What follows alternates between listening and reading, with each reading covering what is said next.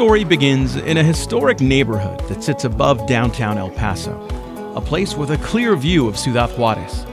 This is Sunset Heights, and the streets here have secrets. I'm convinced that there was a tunnel network in Sunset Heights.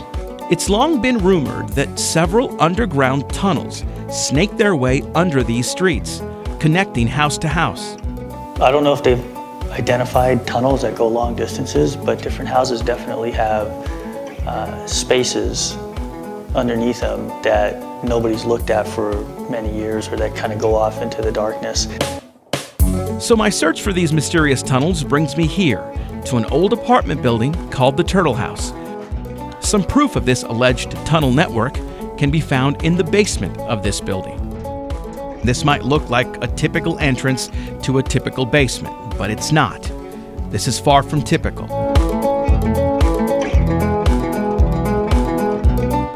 I'm walking underneath the alley next to the Turtle House, inside an elaborate underground chamber that's illuminated by skylights. It connects to a series of rooms that feed into several passageways. And there they are, entrances to tunnels that have been sealed off for decades. This is the one that would have been open until 1973, and since then it's been blocked off, and we have no idea who blocked it off or why.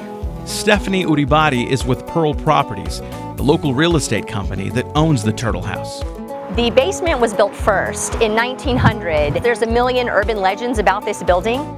Stephanie points to the elaborate brickwork, to the bizarre features of this strange basement. This is a working fireplace. And like that has an actual chimney. Absolutely, yeah, right here. If you look in the tunnels underneath, you'll notice that the vaulted ceilings continue in these little tiny tunnels that are, very low on the floor. So if you look there, you can see that this is also a vaulted area. So that implies that there are additional rooms on the other side of that wall. So this was a huge engineering undertaking.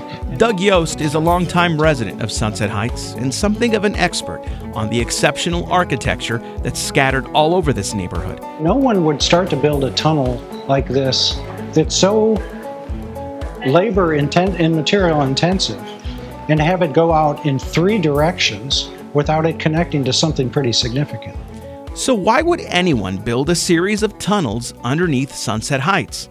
For a possible explanation, we need to go back above ground. So this is the turtle sculpture that's made out of brick.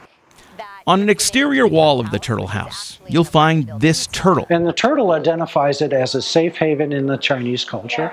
The significance of a Chinese symbol speaks to an era when this building was constructed. In 1882, the U.S. Congress adopted the Chinese Exclusion Act. It was the first major law to ban a specific ethnic group from immigrating into the U.S. On top of that, the thousands of Chinese workers who helped build the Transcontinental Railroad weren't allowed to return to the U.S. And according to historians, some of them ended up in Juarez. Once the Chinese that were working on the railroad left, it was very difficult for them to come back. And the Juarez to El Paso corridor was one of the easier ones. One of the reasons that people believe that the Chinese immigrant theory is a plausible theory comes down to a specific building material. We're talking about sections of railroad that were actually used to support parts of this building. Here, I'll show you. This arched ceiling is supported with a railroad tie, and that gives real credence to the theory that this was perhaps used by Chinese immigrants who were entering the country illegally after the Chinese Exclusion Act. So it's certainly possible that this basement and the tunnels could have been used by undocumented Chinese immigrants who were smuggled in from Juarez, then stashed at houses in Sunset Heights. This is, PhD thesis worthy. And it's too interesting a story to ignore. Others have speculated that maybe the tunnels were used by Pancho Villa to stash weapons or munitions. Villa lived in Sunset Heights at around the time of the Mexican Revolution, but none of those stories have ever been confirmed. The Pancho Villa story, who knows if it's true or not. What we're pretty sure is true is the theory about the Chinese. The truth of the matter is that no one can say with certainty what these tunnels were used for. And that's exactly why Yost says that more study is needed.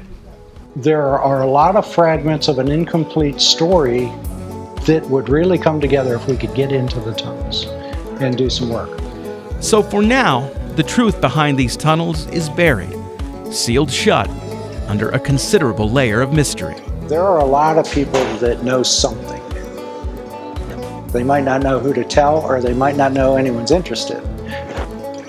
But somebody knows something about these.